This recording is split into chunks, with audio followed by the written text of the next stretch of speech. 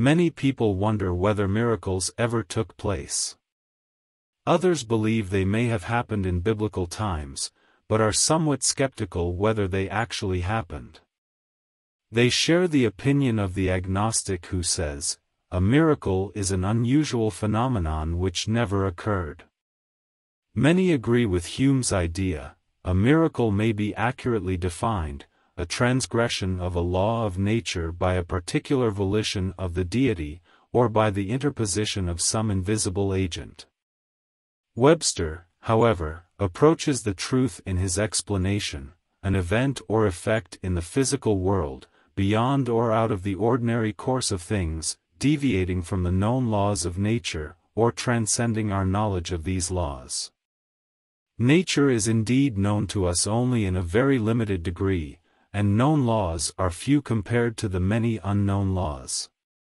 And although the circumstances of the occurrence or miracles may appear unusual, they are never contrary to nature, but only contrary to nature as known to us, for everything that happens, or has happened, or will happen, can happen only through law.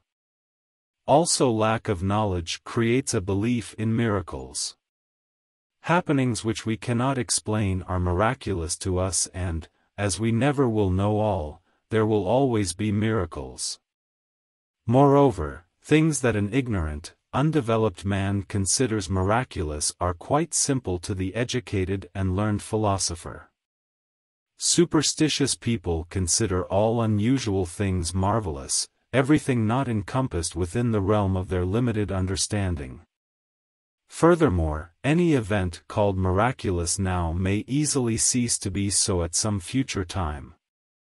Many things commonplace today would have been considered miracles not so long ago, for example, the wonders of electricity, radio, aeroplane, television, all these would have been called miracles a few years ago. The conquest of numerous diseases by science would have been regarded miracles a century back. Then, certain diseases meant certain death, for men did not know their cause and were powerless to effect a cure. So knowledge dissipates miracles. The greatest objection to miracles seems to be that facts are against them. Well, are they against them? Science declares that the universe is governed by great, natural laws, whose action is definite, constant and unchangeable, and for miracles to be produced these laws would have to be overridden, intermitted, or set aside. And this, scientists insist, cannot be done, for any interference with natural laws would instantly plunge the universe into chaos, if not destruction. They argue that natural law repudiates and rejects the idea of divine intervention, that God does not, and cannot, interfere with the laws he has created and controls. In other words, they believe that he is bound by his own laws. Now, what is the nature of deity? Is he omnipotent or is he not? He is omnipotent and, therefore, is not bound by any law. If he created them, he can overrule them or destroy them. Some of the theories advanced by scientists who doubt the omnipotence of deity are far more incredible, implausible and improbable than the truth, which is that the all-powerful Supreme Being can and does intervene in the affairs of men. It is much more reasonable to believe that he cares for his creations than to accept the scientific theory that there is nothing but cold, natural law, devoid of feeling and intelligence. Apparently men are not content to create God in their likeness, but must ascribe to him their limitations as well. In the study of miracles we can discard all ideas of accident and violation of natural law. But we cannot dismiss the action of intelligent beings other than man controlling and regulating these laws, for no miracles are performed by law alone, as behind all law there are intelligent operators. If you deny the existence of beings other than man, you have a hopeless task accounting not only for miracles, but for many other events which frequently occur. Intelligence or mind is the master of natural law. A higher law can be employed to overrule and direct a lower one. Intelligence can override it, vary it, and use it however it will, and can make it work. Christ more than once hinted that, by an increase of power, ascendancy is gained over the lower and physical laws, that by faith, knowledge and power men may control things that are around them, just as the body can be made subservient to the mind power. Indications of it also pervade the history of the race down to our time. The Bible unquestionably is the greatest history of miracles. Angels are frequently mentioned in connection with them, and the angels usually appeared in human form. Furthermore, it is evident they possessed extraordinary strength and great wisdom. Then the question arises, who are angels? Angels were once human beings who have progressed to the status of angelhood, for life is immortal and progression eternal. Some are sufficiently advanced to have planetary authority, and are superhuman to an indescribable extent. There are others who control the elements, and prayer for rain has been complied with innumerable times. Moreover, all grades of intelligence are utilized in some way as agents of the Almighty. The resurrection is regarded by many people as the most impossible of miracles. However, this event was not at all miraculous, but some of its interpretations certainly are. Why should anyone think it incredible that Christ rose from the dead? Nothing unusual about it. All people rise from the dead. No soul ever inhabits a grave, crypt or tomb, but at death discards its material garment and rises in a spiritual body and continues life elsewhere.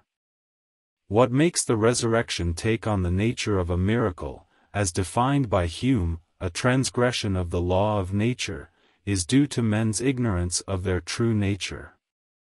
If a man die, shall he live again? This question has been pondered throughout the ages by all races of men.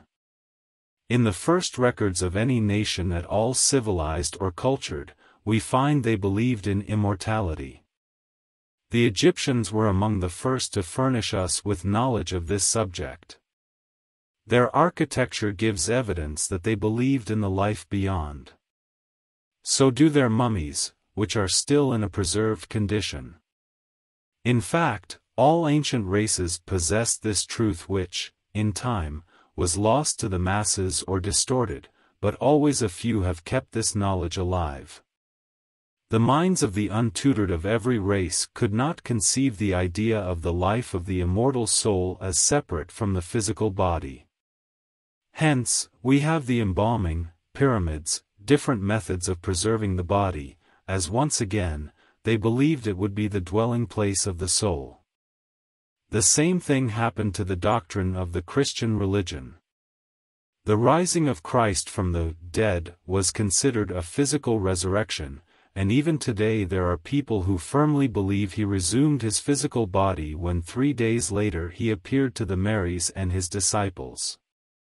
But, contrary to this belief, Jesus rose in his spiritual body, clothed himself with a temporary materialized body for the purpose of identification.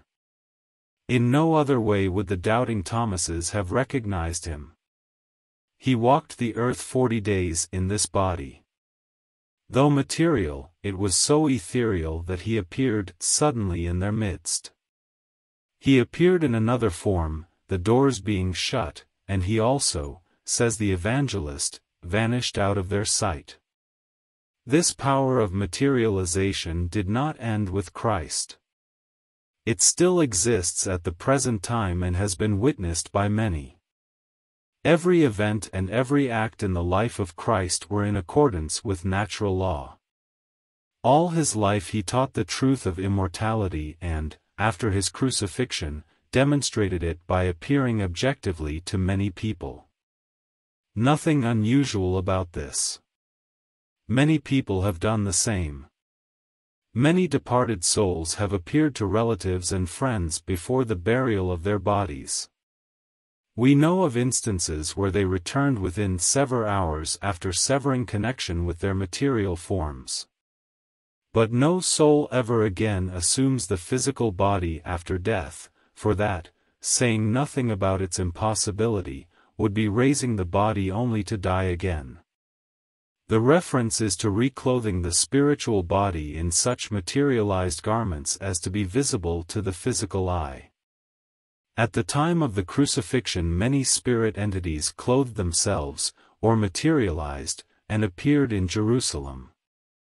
If a man die, shall he live again, is the question uppermost in the minds of people all over the world today, for they know that death has been having an unprecedented harvest in the past few years, and they seek an answer to this age-old query.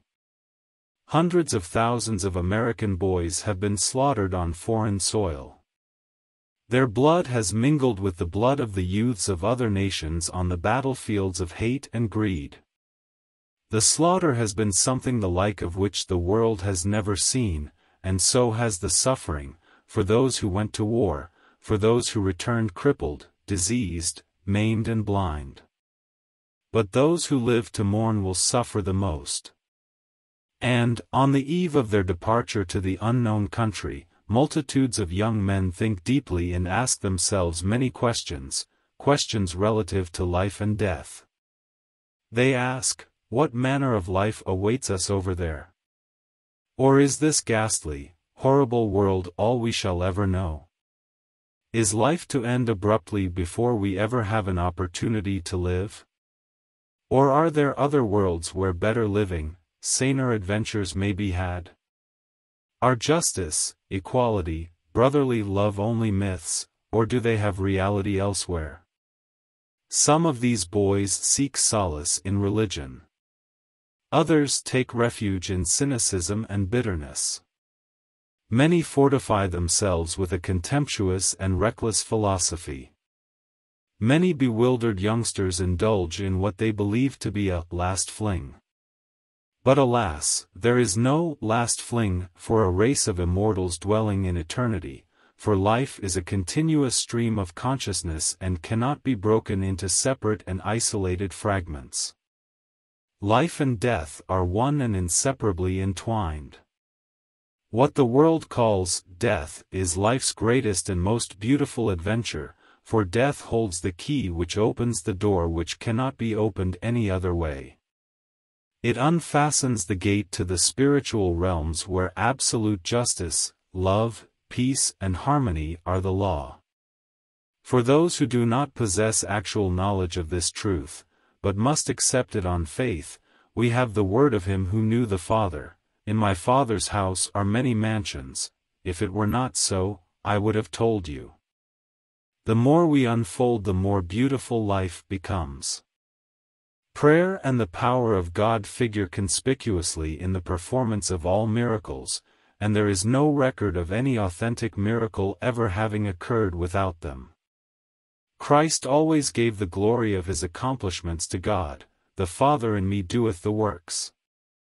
The prophets cried out to God, or called upon God, before they performed any miracle. These men of God lived and died in prayer, for they knew that without him they could do nothing. Another noticeable feature connected with miracles is the inconstant power of those who performed them. St. Paul, an outstanding healer, was not always successful and, like any other uninspired physician, prescribed wine for Timothy. Moreover, he was unable to cure his own infirmity. He writes, "For this thing I besought the Lord thrice, that it might depart from me. And he said unto me, My grace is sufficient for thee." Yet God wrought special miracles by the hands of Paul. Moses, a healer of extraordinary powers, could not cure his stammering, and Aaron was his mouthpiece whenever he addressed his people. Only with perfection and with God there are no failures. Healing formed an integral part of the ministry of the disciples and the apostles. And was it not their master's command to raise the dead and heal the sick? Jesus was eminently practical and knew that men were not interested in their souls while hunger gnawed at their stomachs, so he first fed the multitude and then preached to them. The disciples, following in his footsteps, healed as they preached, and it was their healing which attracted the people. Human nature remains much the same. People are still more interested in obtaining relief from their physical afflictions than in the welfare of their souls. And is not the human organism one of the greatest miracles on earth? But men in their colossal ignorance neglect, abuse, mutilate and desecrate this holy of holies, the temple of the living God. There never has been any cessation of miraculous healing, it is in our midst today.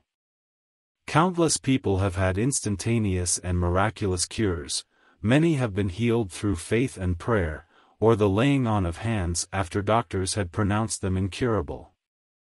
Many incurables have been made whole at the shrine of Lourdes. Some physicians scoff at these cures, saying they are solely due to hypnotic influence acting on patients who are merely hysterical.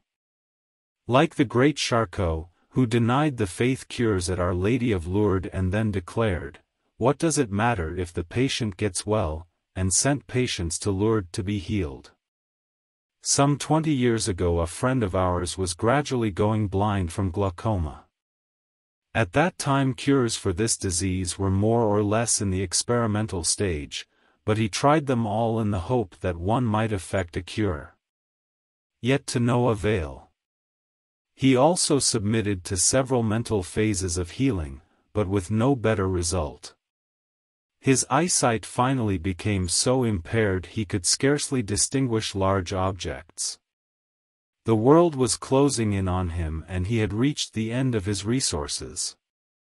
Then, one night in utter despair and abject hopelessness, he fell on his knees and cried, "My God, I have done all I could, I leave it to Thee." In that instant he was healed. From a state of almost total blindness, he no longer required glasses, not even for reading. Miracles are not always beneficial, but sometimes definitely retributory in character. We know a woman who was suddenly stricken blind a short distance from a bank where she was going to deposit a considerable sum of money which she had extorted from a poor man. She had loaned him the money for a stipulated period, at the end of which he was unable to repay due to unemployment and illness. But, nevertheless, she was determined to have her money. So she hounded and harassed the unfortunate man who, in order to get out of her clutches, borrowed the money elsewhere and repaid her. She paid dearly for her cupidity. Total blindness for over a year, many months more of only partial vision. Not only this, in her terror and confusion at suddenly being blind, she dropped her purse in the street and it was never recovered. A modern miracle occurred at Dunkirk. In reading first-hand accounts one has the feeling from first to last that there was something miraculous about the entire 10 days of evacuation, that there were forces at work not attributable to human beings. The whole thing, as one writer observed, was covered with a strange feeling of something supernatural. The pier at Dunkirk, their only avenue of escape, was the unceasing target of bombs and shellfire throughout, yet it never was hit.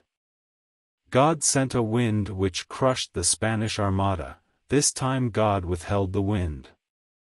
The Board of Admiralty thought they would be lucky if 30,000 could be saved, but 335,000 men escaped.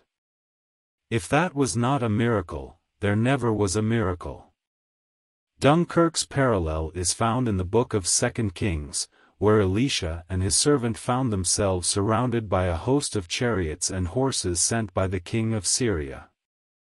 Elisha possessed the disconcerting faculty of being able to hear what the king spake in his bedchamber, many miles distant, who for this reason sought to seize Elisha. The servant was frightened, so Elisha prayed that his eyes might be opened. He saw, and behold, the mountains were full of horses and chariots of fire round Elisha. They that be with us are more than they that be with them. Then Elisha blinded them and escaped from the city. The rescue of Rickenbacker and his men has indications of miraculous elements. Furthermore, 5 who were atheists did not come back as atheists. Persons who have known such close escapes from death are not apt to deny either miracles or the power of God to act in the affairs of men. How often people say, "That certainly was a miracle." They had missed a boat or train that met with an accident and loss of life. They were detained from keeping an engagement and, in doing so, avoided danger. Sometimes we are impressed to do certain things, or we have hunches to walk on another street, or avoid a particular place, and discover in doing so we avoided injury or disaster. Most people have miraculous escapes of which they are not even aware, for in truth, God has appointed His angels to charge over us, and they, seeing more clearly, warn us of dangers of which we know not. Then some remonstrated, "But why should only some people be singled out for divine protection? All people are under divine protection, but, unfortunately, not all are sufficiently sensitive to catch the subtle thoughts of warning." And then how often people admit they received impressions and premonitions to do things, or act in a certain manner, but refuse to follow and profit from them, invariably to their sorrow and regret.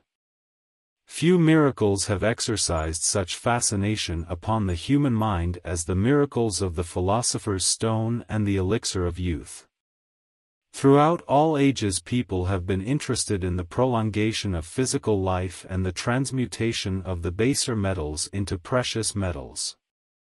Transmuting iron into gold was, and is known to the adepts, but there is another power, transmuting base, low qualities into noble and high ones. This philosopher's stone is in the possession of all men, but how few value it or use it. The secret of the elixir of youth is known to those who have attained an advanced degree of development, and such individuals have the power to prolong life in the physical body far beyond the average age. This they do whenever it is necessary to complete a mission or perform a task, which requires their functioning in corporeal form. But they extend life at its prime, and not in old age. Like Moses, who lived to be 120 in full vigor nor was his eyesight dimmed, these persons retain their mental and physical vigor to the end. Another miracle dawning upon the horizon is the discovery of the unseen world. It is destined to become like a newly discovered continent.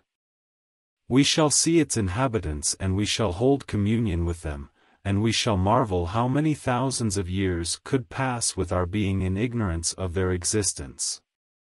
Then immortality will no longer be a question of faith, conjecture or theory, but every man will know definitely that life follows life and that death is a condition that has never existed.